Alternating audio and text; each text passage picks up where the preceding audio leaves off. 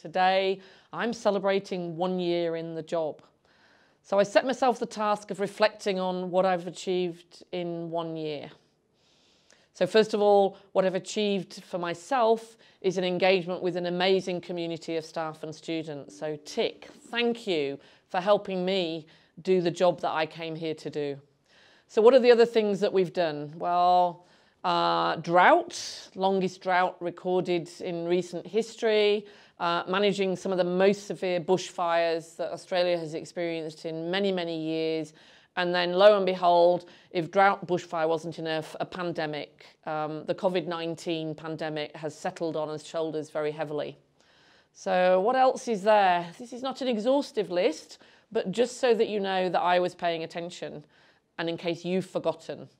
First of all, we published the Voice survey, which reflected on the views of the community, the views of our staff, and the things they'd like to see us do better, other and differently.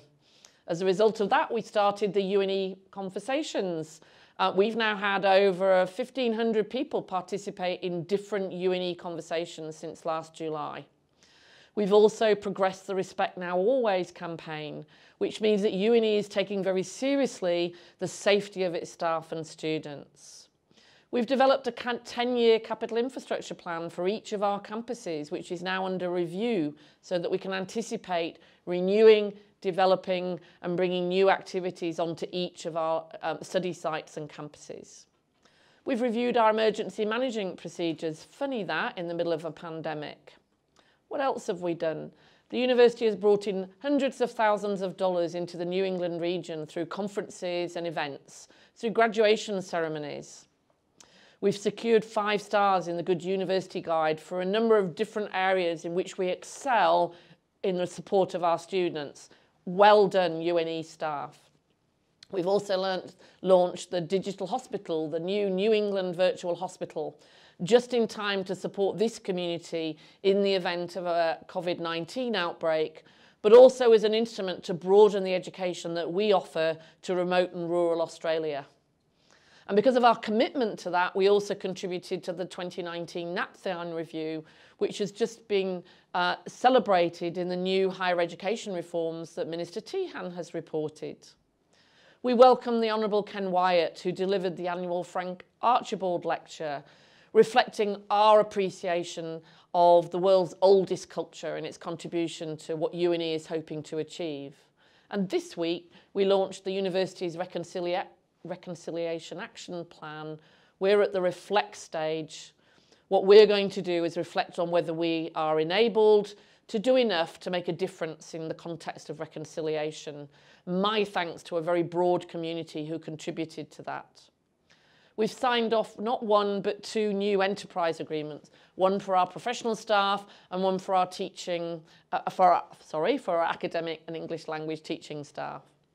We've engaged with over 14 different international groups here because of the Culture Fest.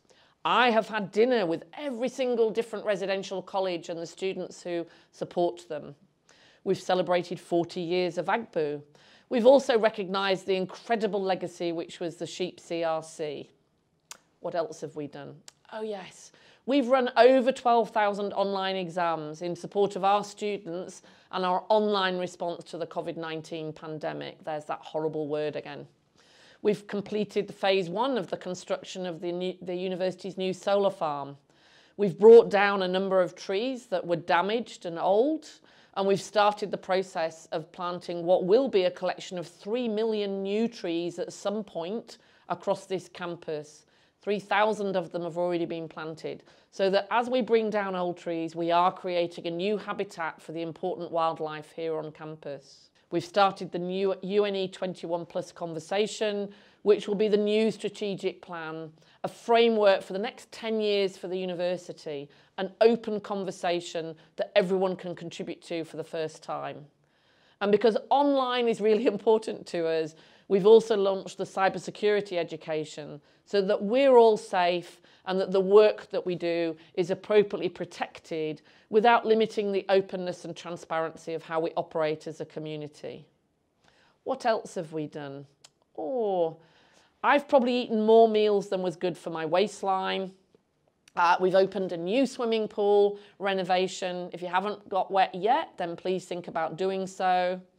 And finally, I did lose my beautiful cat Duster, but I did gain a cat, Domino.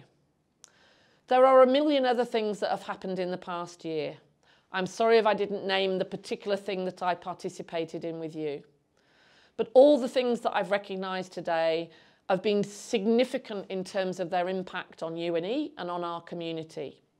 So to all of you who've been here in the village, in the community, in the family, at UNE participating to deliver education to the most amazing group of students, have helped me connect with our alumni and link with our stakeholders, a very big thank you and a celebration of 1 year.